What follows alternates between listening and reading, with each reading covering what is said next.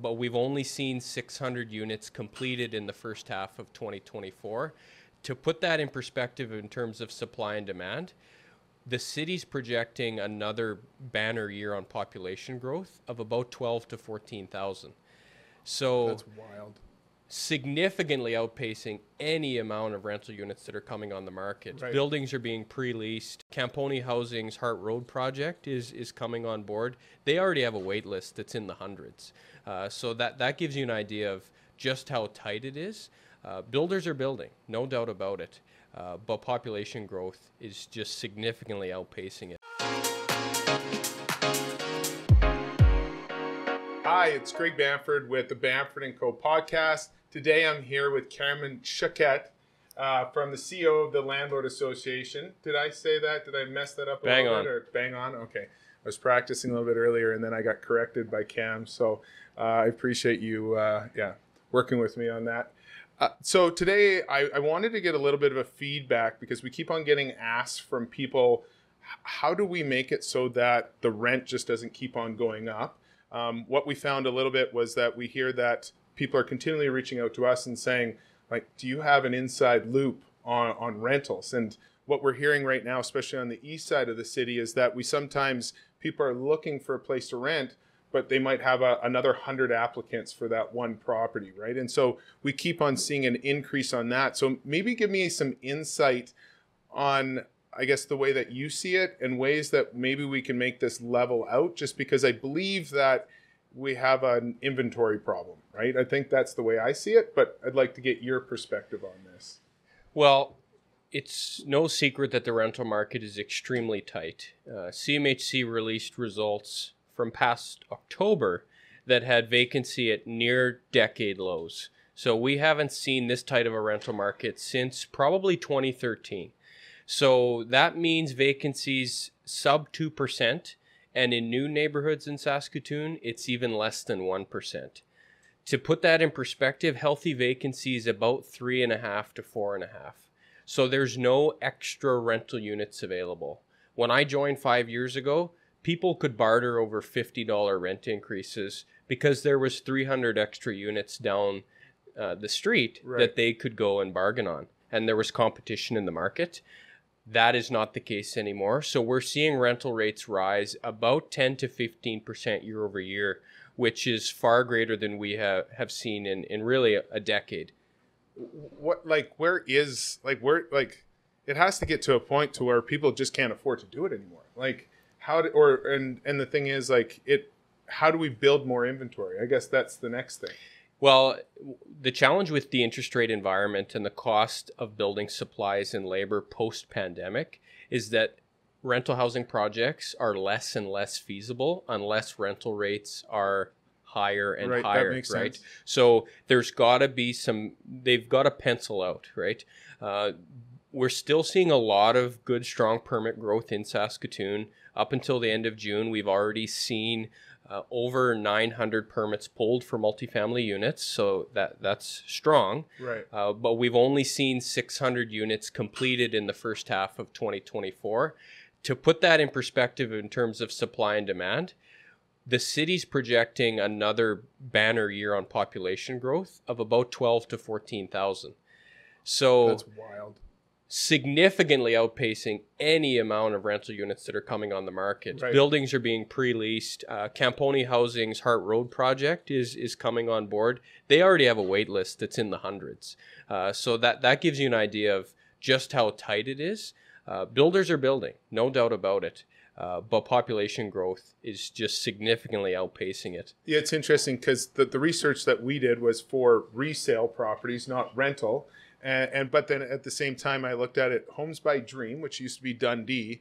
We heard that they're done building single family homes for this time. They're just going to develop land and build rentals. So that takes a large part into maybe helping build out inventory for the rental market.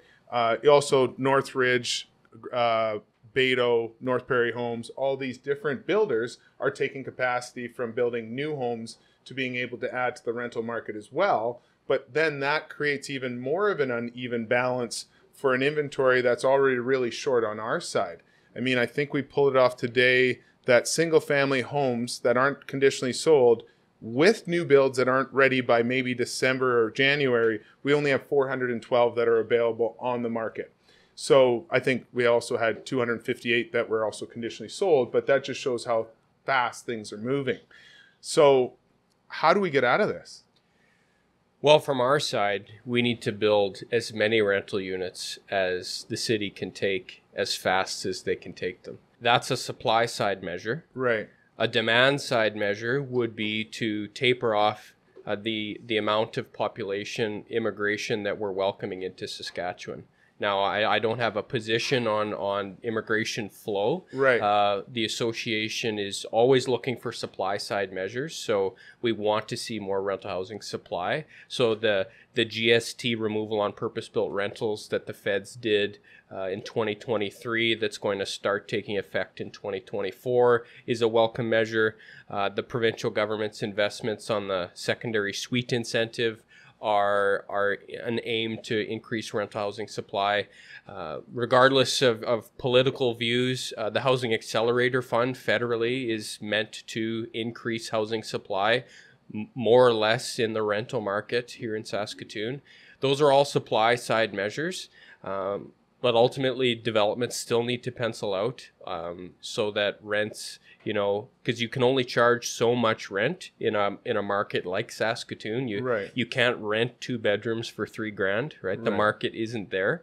So builders are being specific and very measured in what they build to make sure that they can pencil out and be maintained over the long term.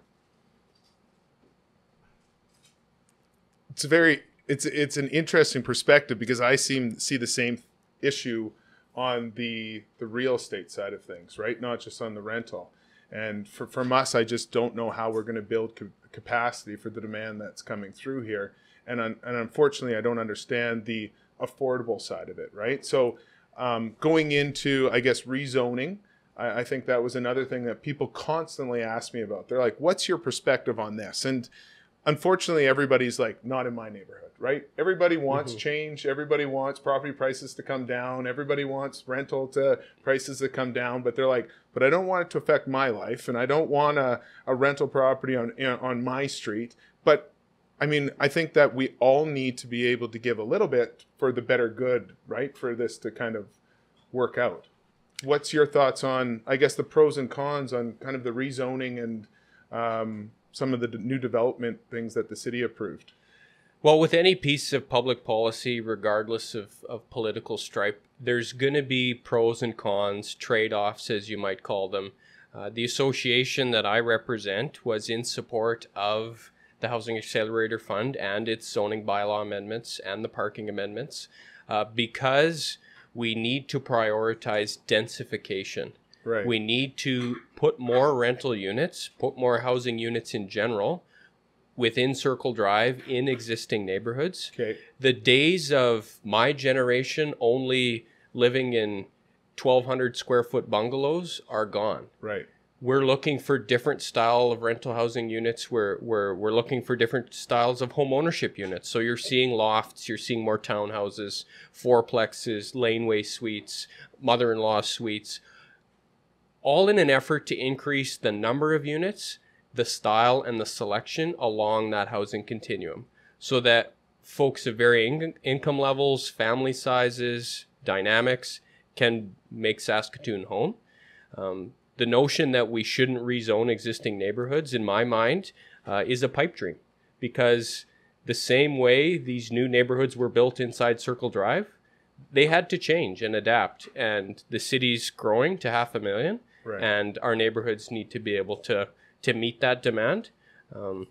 Might be a little scary for sure if a fourplex pops up on your street, but it's good progress. It's the signs of a growing city, and these challenges should be welcomed and dealt with strategically.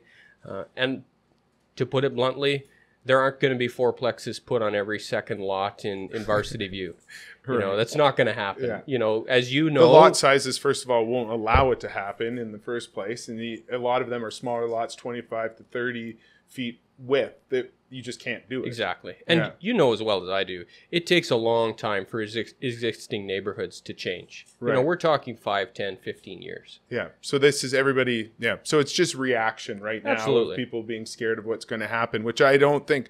I think this is just where we're moving to.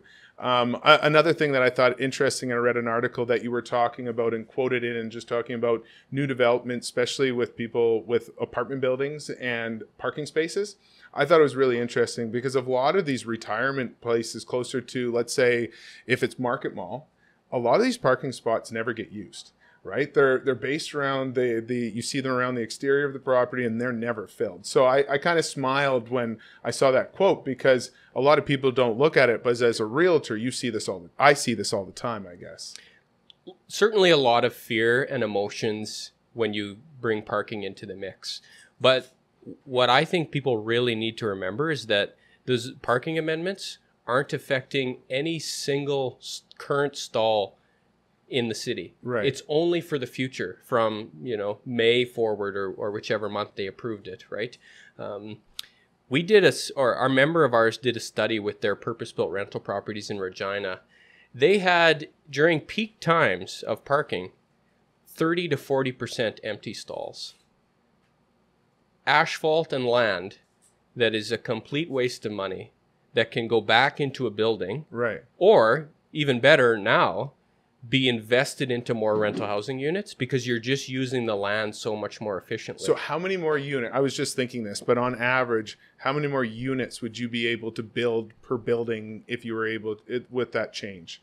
It might be an extra 4 units on a 2-story walk-up, for example. Okay. I mean, I'm aware of a development over on Avenue P, Avenue R country, a seniors development. They don't need 1.5 stalls per unit, Right. but that's what they were going to be mandated for. Perfect example, case went to Development Appeals Board here, eventually approved, but City Hall denied the development permit because they were 7 parking stalls short. Had the parking amendments not gone through, that one sentence parking requirement would have prevented 34 student housing units from being built in Sutherland. Wild. These are day-to-day decisions Right. that impact developers and builders from building more units. So parking might be scary, but it's an absolute right step in the direction to getting more housing built and using our land much more efficiently. It's interesting because, I mean, there is developers in Vancouver right now that are looking at maybe not even developing anymore because the cost is so high, they can't get a return. So if builders can't make any money to do this, they're not going to keep on building, right? So the staff at the Home Builders Association always tell me, Cam, broke home builders don't build homes. right. There's got to be a bit of a profit incentive there, so that the same way in the landlord world that they can reinvest in capital infrastructure, replace windows and shingles every 30 years, and hopefully stay in Saskatoon and keep building and investing in our city. So I forget what year exactly it was, but I think it was around 2015, 2016 when the government put the PST into effect for the new home builders. 2017. 2017. Yep. So at that point, we represented, my brother and I, 12 different builders, and they scaled from 1 to 12 homes a year.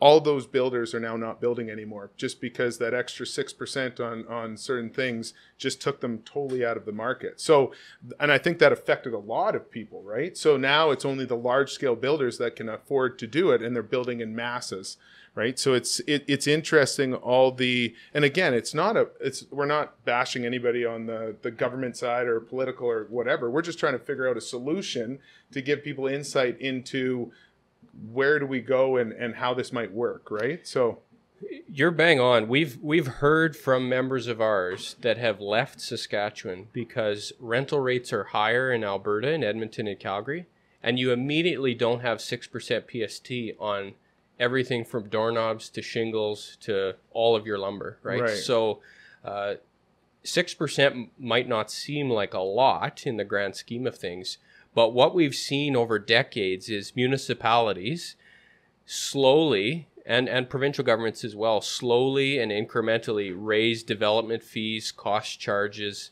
and infrastructure levies to the point where governments are responsible for 20 to 35% of the cost of a home. And that 6% is one of those line items that comes right back to you if you're buying, Right. or it comes right back to me in a rent if I'm a tenant for my landlord who just built that building. Yeah, it's interesting. Like when you look at that 5 or 6%, a lot of those smaller builders, that's what they made on a home, right? They don't make as much as you think they do. No. And the overhead's high, and they take a lot of risks depending on the market and interest rates and so forth. So I just want to thank you for coming in today, sharing some of your thoughts and your professionalism with us and insights into where this might be solved in the future. If anybody has any questions for Cam or ourselves that you'd like us to highlight in the future, for sure, reach out to us. Again, we appreciate you watching, and have a great day. Thanks a lot. You bet.